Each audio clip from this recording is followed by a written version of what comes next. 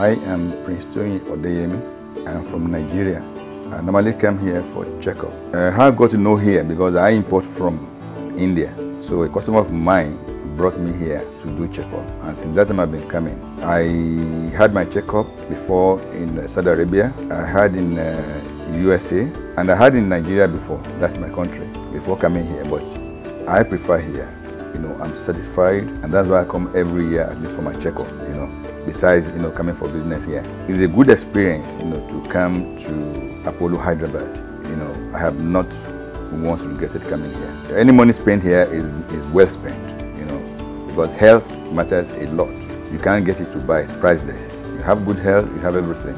If you have money and you don't have good health, then you're a poor man. You cannot make use of money. But if you are healthy and you have the money, then the happier you are. The staff here, any corner you go to in Apollo Hospital here, Hyderabad, you're welcome.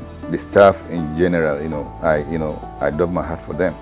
They will listen to you, listen to your complaint, and treat you accordingly. I appreciate everyone I've met in this hospital. I will continue to come. There's no regret coming here at all. If I leave here, I go straight to my country.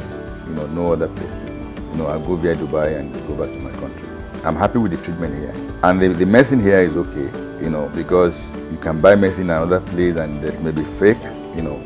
But anything you buy from here, medicine, that's why if I come here, I buy the medicine that will last me for about a year, so I don't have to source for medicine anywhere. And at times when it fell short, I have friends coming. I have Indian friends, I have them coming here for annual leave. They work in Nigeria.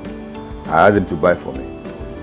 Give them my prescription, they buy. I'm okay. It's okay with Apollo Hospitals Hyderabad. No regretting coming here at all, and I will continue to come. I already did my COVID test. I had one in Nigeria. I did one this morning prior to my leaving tomorrow. The way I've seen this hospital, they are very strict about this COVID. You have to wear, your face mask all the time. Everybody wears in the hospital here. Even outside, they believe COVID is real here. In some countries, they don't believe COVID is real. But here, they tackle the COVID very well.